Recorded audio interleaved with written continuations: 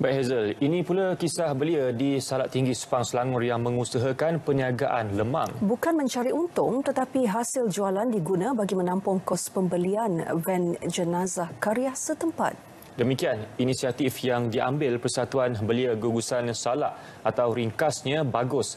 Mereka mempunyai 20 hingga 24 ahli yang bertugas mengikut giliran bagi menyedia, memasak, menjual dan menghantar lemang. Pengerusi Bagus, Muhammad Haidir Hamid berkata, untuk membeli van itu pihaknya perlu menjual 15,000 batang lemang. Pasarannya dalam kalangan penduduk sekitar Sepang.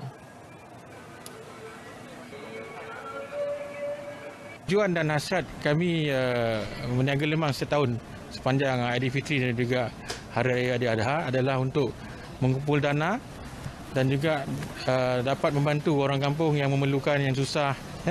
Seperti tahun lepas, kita hampir membantu memberi sumbangan barang keperluan lebih kurang 400 pack kepada penduduk kampung.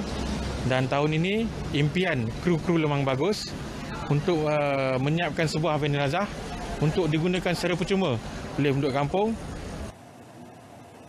Sejak 14 Mei lalu sehingga kini, pihaknya telah berjaya menjual lebih 13,000 batang lemang. Selain lemang, rendang daging, ayam, kerang, ketupat nasi serta kuih raya turut dijual hasil air tangan ahli-ahli Persatuan Belia berkenaan.